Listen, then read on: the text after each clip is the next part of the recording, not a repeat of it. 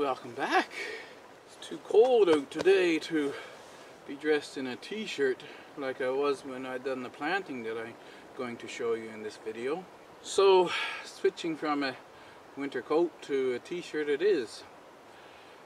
In this video I planted one of the male sea berries and the Osage Orange up on the top hill along with a Meyer Bland cherry plum. So I hope you enjoy. Sit back and relax. Don't know about working hard, but there's a million things to be done. So we got this female sea berry here. You see that's a Meyer Bland cherry plum. And that little one over here is a Meyer Bland cherry plum. This time of year seems like the sun's always in the wrong spot. This is the smallest of 4 cherry plum trees that I have here. Realizing that I can only really handle about half an acre right here. And then beyond I'll be still maintaining it, but it'll be more of a chop and drop thing. I want to have a version of everything I'm trying to grow down in this half acre. So since I got 4 of these here, I'm going to try to dig up this one and put a male sea berry here.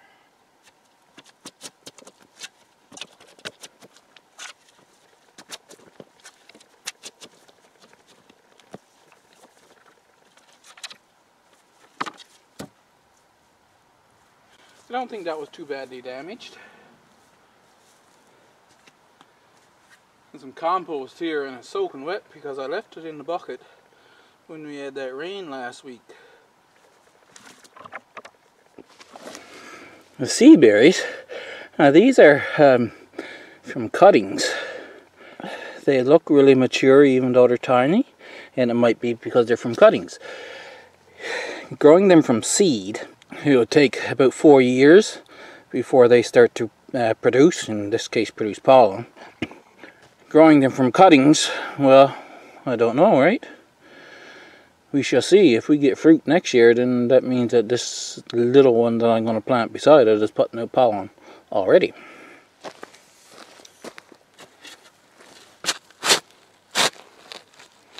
I shall do it gently by loosening the soil around it.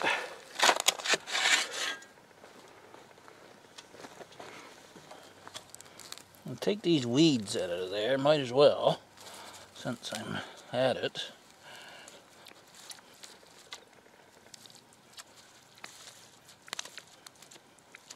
I'll just reach in and see what we got for roots. Well, the soil's going to fall away from the roots anyway. So this is the root system we have. I need to add some more compost to finish filling it up. The hole, that is.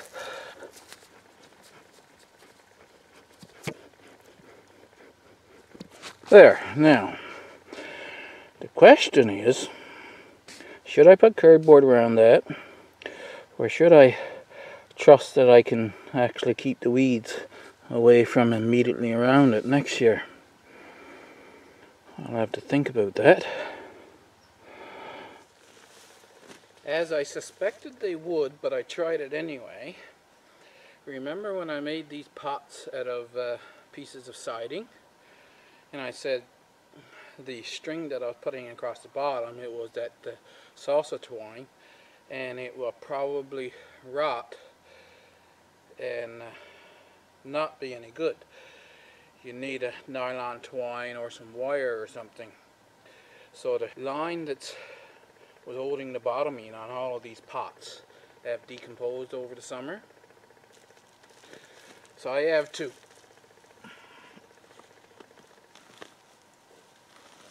put my hand in under the bottom to move it.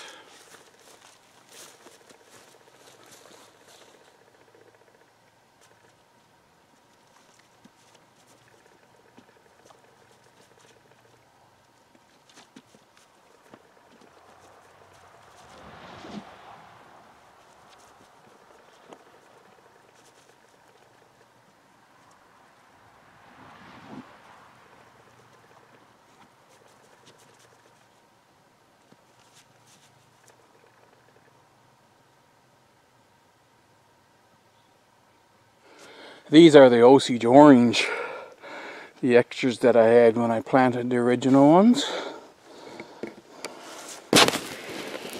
One of them has appeared to have died.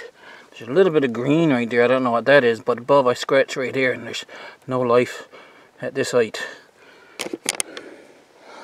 Well, the one right next to him was this one and grew perfect. Exceptionally well. Now, this was the original tree though, see that? And the winter kill killed it back. So we'll bring those now. We've got, how many Osage Orange do we have? We have 6 Osage Orange here. And then that one cherry plum. We'll bring those up on the top flat and plant them up there and see how well they take. Of course, we don't have the snowshoe hares around now, so, and I don't think there's any moose around. On top of that, they're getting pretty big with some lot of thorns, so I don't think they'll be bothered now. We'll see come spring how well they do. Hey, you see this?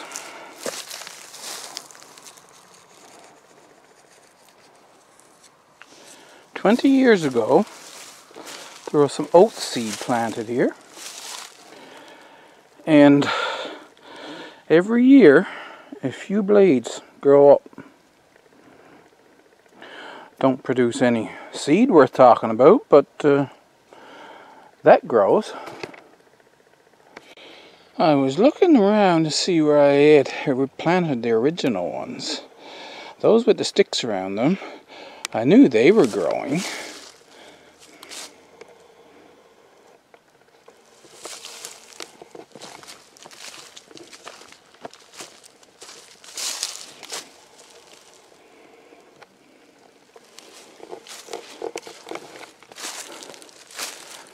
What I found was next two up, you see there's one there, and where did I see the other one? Right here. This one's growing. So that's 5 along there. I didn't find any growing down here. There would have been another 5. And along here, there's, I think, 5. And if we go in right here,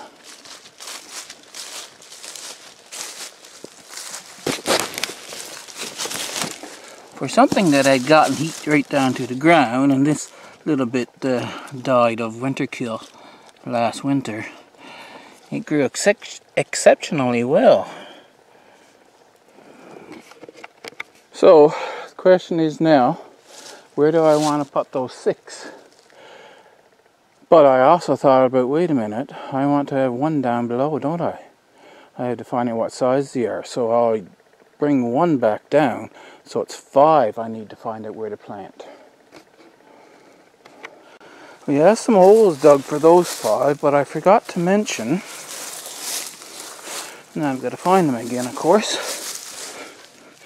This one here, well, it doesn't appear to have grown. There's some green down below here, and it may yet revive. I don't know. But at any rate, we only have 5. Gotta excuse the shadow always going in the way. You see the soil that's right here? That's that hole on this side of the quad trail. Then we'll walk across the quad trail.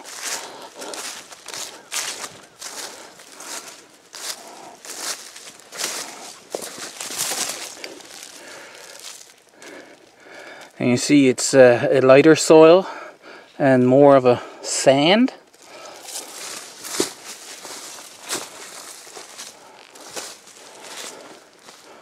We'll go up to this one, and now it's even lighter with more rocks in it and gray stuff.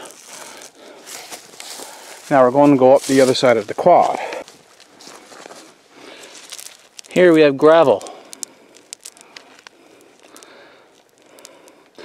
Similar to what's in the garden down below, but there's a lot more rock in this.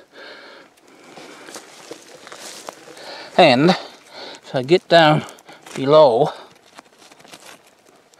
there's clay in it. Same thing, of course, with this one here. You see it's all full of rock and that orange soil in among it, and there's a layer of clay right here. That is actually typical of the boreal forest. Podzos, I think the name is. Okay, so we got our first plant here. I think and if the string had not decomposed, then I would have to either cut it or untie it. But since it is, I can just take this pot now, you see, like that, drop it down, and then separate it.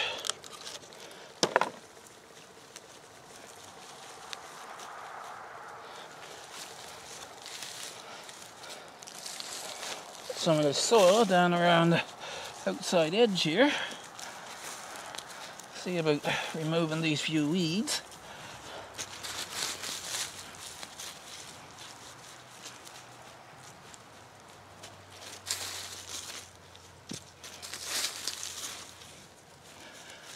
There we have it, and like I said, the foxes moved in and they seem to have decimated the snowshoe hare population, so I shouldn't have a problem. I have to ignore the garbage being around. Someday I'll get the rest of it cleaned up. There was an awful pile of garbage on this property. I left the bottom, I mean this one, over in the trailer.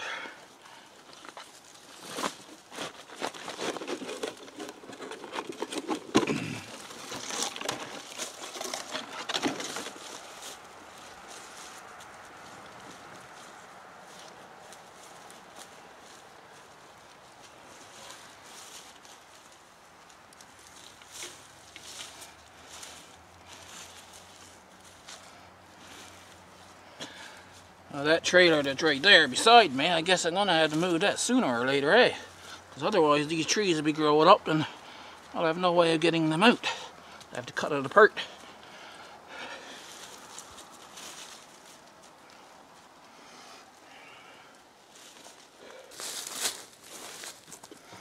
A lot of weeds grew up in this one.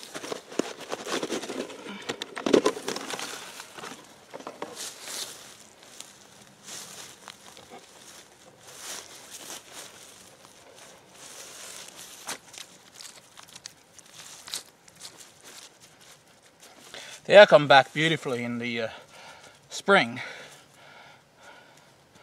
Now, we are going to have another warm winter with very little snow.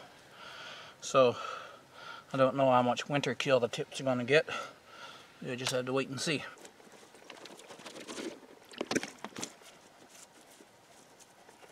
Easy peasy.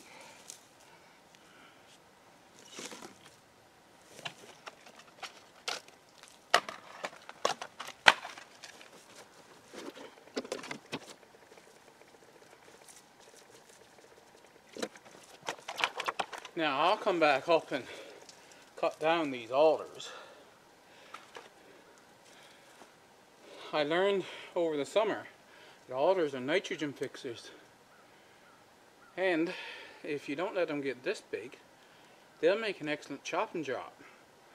If you leave them to the, cut them before they get too big that you can cut them with an edge trimmer. You can come with the edge trimmer and just go back and forth all the way down like that, and then you end up with a bunch of little short pieces of wood down the ground. Perfect chop and drop for beside a tree like this. If you don't let them grow up, they can grow up and swamp a tree, but yeah, cut them before they get this big, and you can use them for chop and drop. Now I have to cut them, and I either have to bring them to the chipper or set them out for a dead edge. And I think a dead edge is what they're going to become. I guess one of the maintenance chores I'm going to have to do is come up here with the line trimmer once in a while and trim down all the grasses and stuff around. Of course, make sure I don't hit any trees. These rings of sticks here, back in the spring I was up here and I put these down. That's maturing apricot. There's a sign on this one over here. I'll show you what I'll hold it up so you can read it. I'm not the best at pronouncing words. So that's what they are. Got to get another set of seeds for them. And now I have to decide where I want to put that cherry plum tree that I brought up here. You'll have to ignore the neighbor throwing wood if you hear anything banging in the background. I decided to plant it over on this side. So I walked up here and you know, it was a big wide root mass for this cherry plum. So I don't even have to dig a hole for that. Putting down on the ground, and I brought the lumps from the other holes, surrounded them. And there he is. He should grow just fine. Got another clump of alders I got to cut down. I got to planting these things, eh? And I thought about there's all wild plants growing up around, tree seedlings and all. And I said I don't have to worry about the snowshoe hares coming and cutting them down because the population has been decimated by the foxes. But I might come up and be cutting down tree seedlings that I thought I don't want and end up cutting one of those too. So I'd better put sticks around those. So how does that saying go? Necessity is the mother of invention and laziness is its father. Gardening is an experiment. Now, Osage Orange can grow 30 to 40 feet tall. They've been known to grow to 60 feet tall, but 30 to 40 is more like it. They want full sun, so south is that way. We're on the slope up from the well. It gets a fair amount of moisture here, so it should grow well.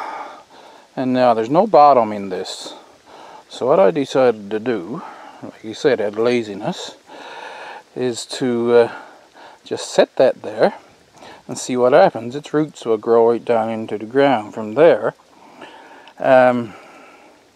The other reason I decided to set that there is because, see right here, that's a tree root. There was a spruce tree root I was looking at here. So there's several large roots that grows here. And so I'm going to put this here and just let the tree grow down among everything else and see how it works. It'll have full sun for many years because anything I'm planting this side of the well, then it'll be lower anyway, and it's up the slope, so yeah, it should grow just fine there. So that's for those. Remember, we still got mulberry, black locust and honey locust to go. So I hope you enjoyed the video. As always, hit the like button for me. If you want to follow along, make sure you're subscribed, and I'll see you in the next video.